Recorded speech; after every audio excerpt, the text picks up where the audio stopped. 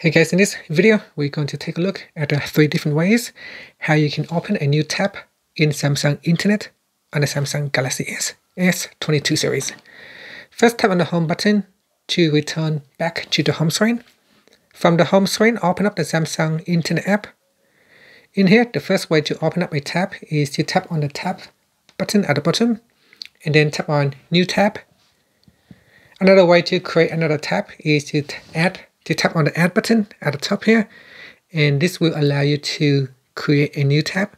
Now, if you do not have the tab bar at the top here, you can tap on the menu key and then tap on Settings.